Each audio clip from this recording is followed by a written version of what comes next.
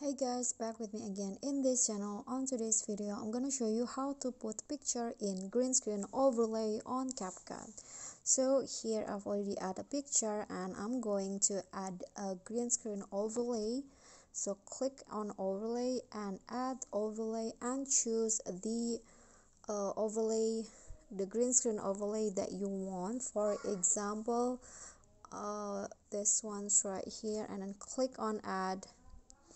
And after that you can just adjust the picture. First I'm going to pinch like this, okay, and after that click on the overlay and find the cutout and click on chroma key and put the picker into the green screen and adjust the intensity, and it will go like this.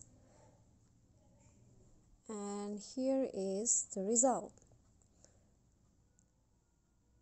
Okay, I'm going to delete the green screen and it will go like this.